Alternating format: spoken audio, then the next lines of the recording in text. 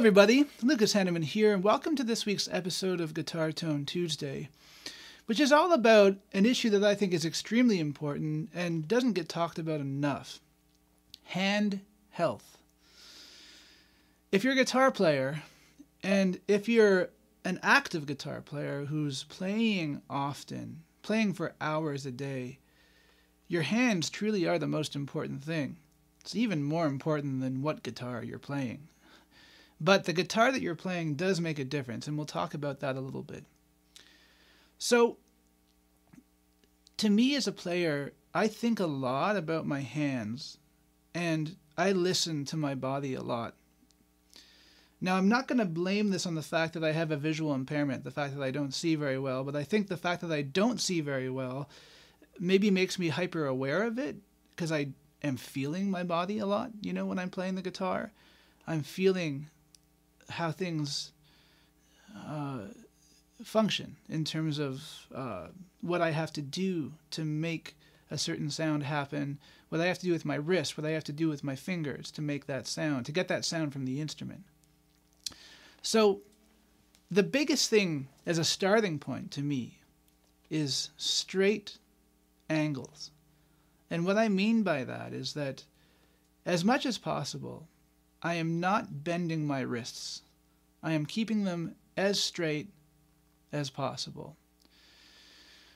This is a really important thing, and I notice this a lot with people's left hands. A lot of people, for some reason, when they start playing the guitar, especially bar chords, they want to do this with their wrist, kind of reach from underneath and bend the wrist very heavily here. That is one of the things that can cause carpal tunnel syndrome and other issues. So having as straight as possible a wrist and a very straight angle here from your shoulder down to your elbow. Your elbow should be pretty close to your rib cage generally, and your hand should be behind the neck, ideally with your thumb in the most comfortable place, wherever it needs to be, in my opinion. Now, lots of people say your thumb has to be always behind the neck. For me, that would be very difficult because I have pretty large hands. So my thumb is often kind of peeping over the top here, and that's just the technique that I've learned. But the nice thing about that technique is it does keep my wrist very straight, and it makes it so I'm never cocking it down like this. In terms of the right hand, it's really about keeping your shoulder relaxed, keeping your elbow here in the most comfortable place. Not too far up, not too far down, just right there in the middle. Keeping your shoulder relaxed so that your shoulder can kind of be back as much as possible. And therefore, it puts your right hand, or your picking hand, depending on which hand that is for you, if you play left-handed, it puts your picking hand in the most ideal position to be able to employ a number of different techniques. And in terms of your right hand, if you're playing fingerstyle, the idea is just to have your wrist as straight as possible so that you can either float your hand above the strings to get sustain, or if you want to bring it down, you're actually bringing your whole arm as well as your wrist down to mute. And your palm just goes right there next to the bridge to get that muting effect. And you can play around with that location depending on what sound you want. They're all a little bit different.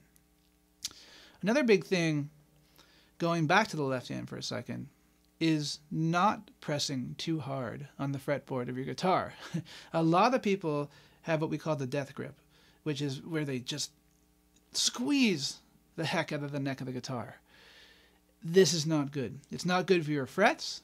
It's definitely not good for your hand. You always want to make sure that your left hand is as light as possible on the fretboard. And this is something that I'm always learning. And I feel like, I'm going to be developing my technique with this until the day I die. I'm always going for the optimum sound with the least amount of effort. So a good exercise is just to take your left hand, place it on top of a chord shape. In this case, I've got my fingers on top of an F chord shape. And what I'm going to do is I'm just going to press down as much.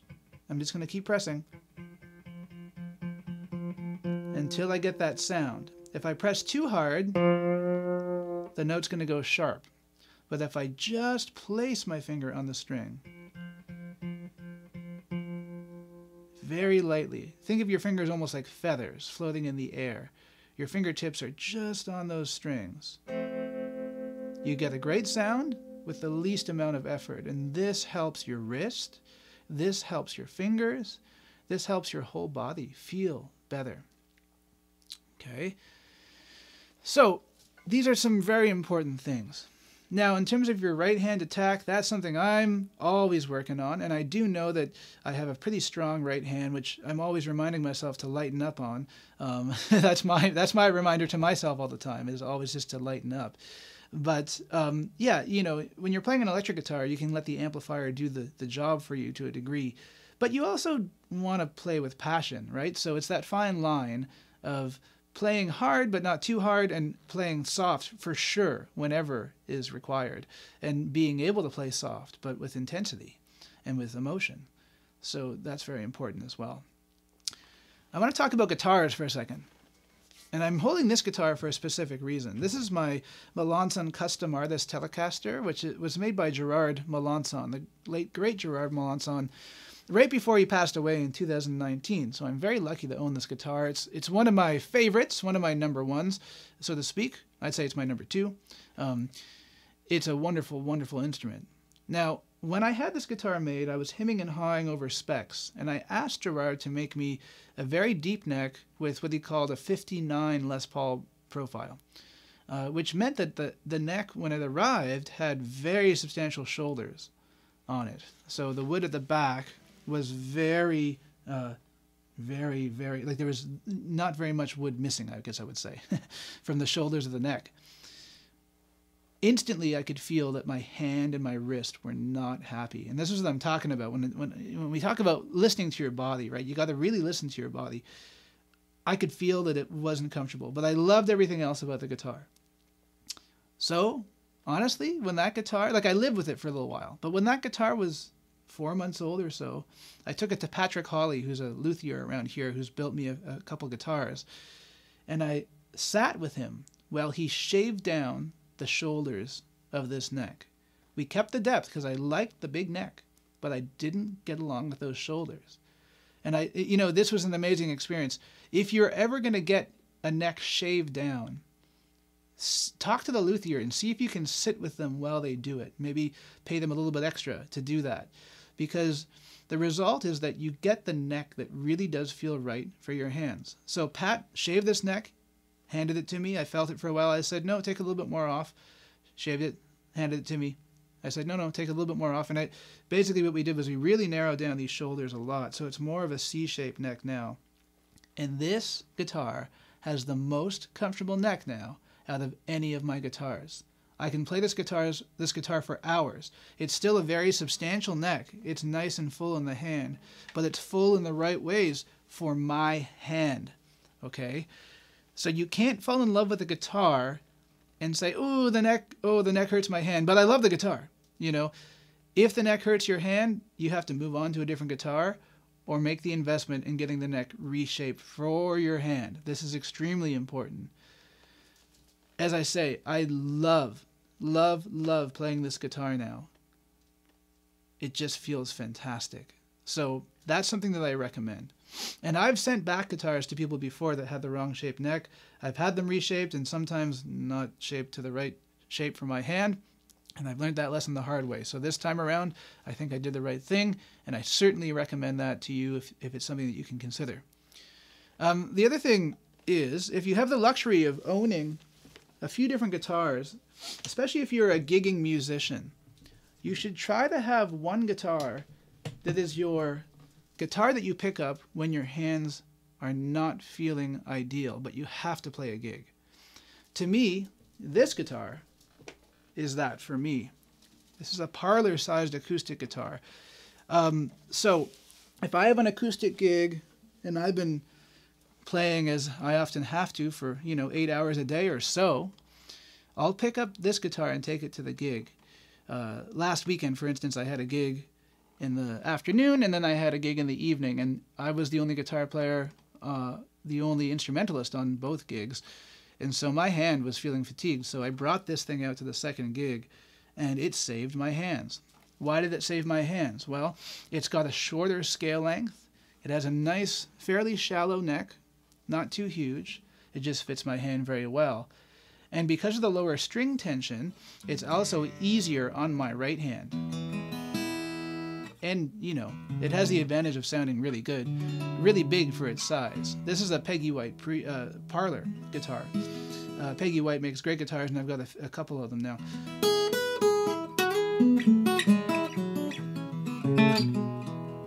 I almost feel like playing the guitar is pointless because it doesn't really mean anything to you, but the most important thing to you is to say that, you know, getting a guitar that really does ease the tension on your hands is a good idea.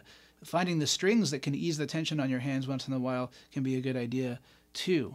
The other thing about this guitar that's really great in terms of just being good for your body is that it's not a huge guitar. It's not a huge dreadnought.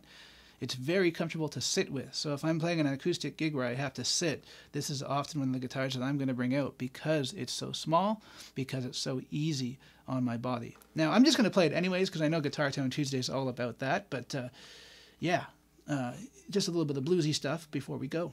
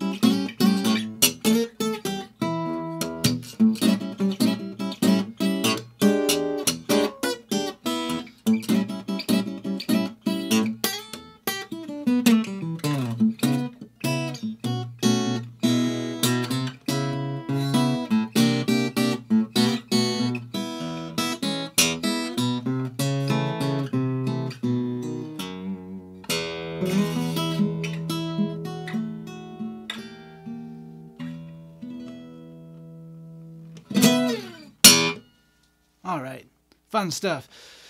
So I want you guys to let me know, did you find this episode helpful in any way, shape, or form? And let me know what other kind of technique type material you guys would like to dive into in future episodes of the show. It's nice to do these kind of looser episodes where I'm just talking more about something that's very important to us as guitar players, because that was my initial intent with this show, and it kind of became more about gear, as things often do. And I love talking about gear as well.